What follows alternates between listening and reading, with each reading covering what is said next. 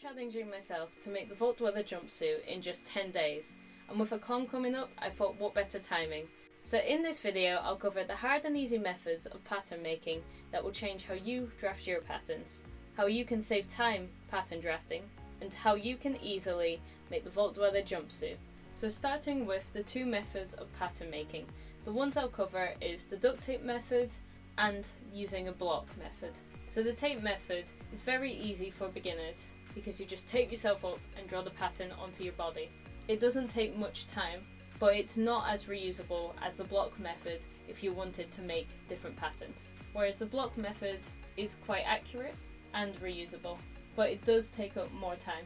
But I would recommend doing the block pattern if you're wanting to keep a base bodice block and not have to take the measurements again, or the other method of taping yourself up again to get that pattern made. And for this make, I'm going to be covering how I use my block pattern and adapt that to make the jumpsuit pattern. So starting with the bodice block, and using my technical drawing from the previous video on this project, I'm going to start adapting the pattern. So looking at this technical drawing, it appears to have the raglan sleeve going across the shoulder seams on both back and front, as well as a princess seam coming from the underarm, and this V section here that goes all the way down into what will be the trouser block. So we're going to start by adapting those onto our base pattern. So we're going to start by adding the raglan sleeves about 6 centimeters away from the base of the armhole on either side, just connecting it to the top of that collar. Then from the front panel, we're going to start to mark on that V section, which we can then trace off now. So on our technical drawing and on the costume, there's the yellow front section that comes all the way down that center front, as well as the waistband that goes all the way around. So we're going to add that on about 2 centimeters away from the neckline, just drawing all the way around that. And then once you get to the center front, it's going to be 2 centimeters out, just going down the center front line, and then about 7 centimeters up, coming across to connect. You can change these measurements around depending on how it fits your body, but for me, I'm just doing these ones.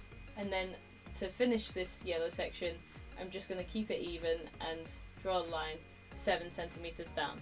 This section here can be traced off, and then to finish this front section, you're going to add the 2 centimeters around the back of that neckline, which you can trace off both of these, and you should be left with a pattern that looks like this. And then to finish off the waistband pattern, you want to continue that 2 centimeter line that goes all the way down and mark up the side seams just to make sure it's even. And then on either side, add the extra 2 centimeters just to create that waistband.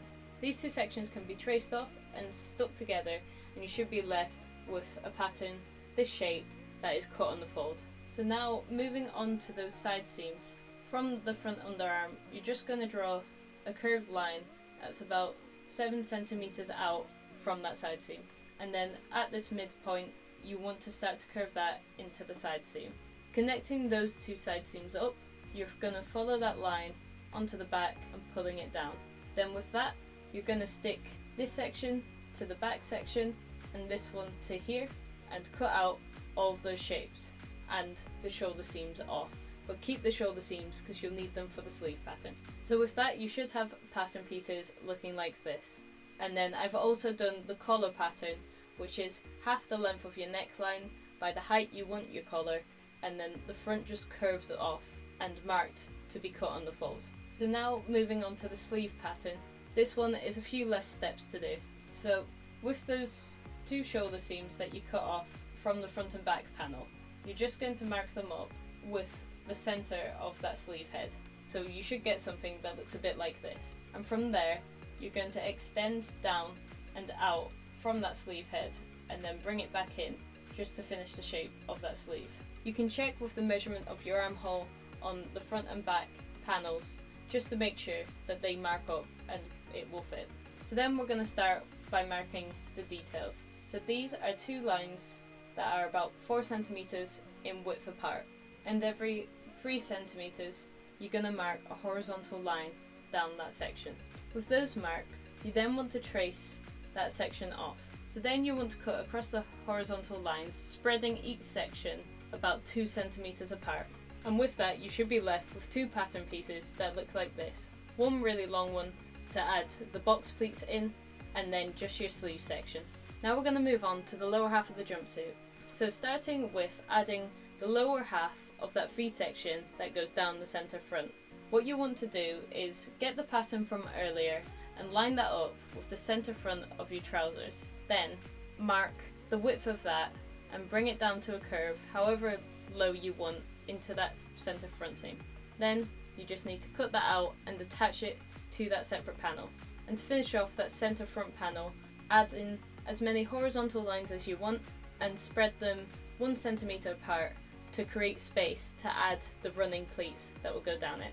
So with that section done, you then want to split, if we go back to our technical drawing, you want to split the trousers into 5 sections. These are 2 front and 2 back, and then 1 side seam. So from this section, we're just going to draw 1 line down here, and the second one about 4 centimetres away from that side seam, just all the way down. The reason why I'm splitting them into this many sections is because it will make adding the piping detailing a lot easier, as you'll just sandwich it in between the seams. And then moving on to that back panel, you want to come down that crotch seam a tiny bit and add a curve, just connecting it to the base, and then same as the front, come about 4 centimetres out from that side seam and draw that separate line. Then to add the detailing into the side seam, you want to cut those sections out and connect them together. This will mean you have to straighten out the sides just so you get a shape that's a lot straighter but can have a bit of a curve at the top just to fit the hip shape. Then same as the other box pleats as before, but make them a bit wider. I went for about 5 centimetres, and then this was just spread once again out just to add room for the box pleats.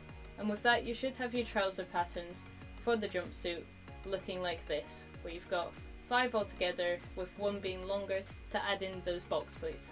And with that, you should be left with all of your pattern pieces looking like this. It's quite a long process, but definitely worth doing it because it will get you better at making and drafting patterns. But hopefully this video helps with how you can recreate the Vault Dweller jumpsuit at home. And if you're interested in seeing any more of the progress on this costume or my previous projects, be sure to like and subscribe, and I'll see you in the next video.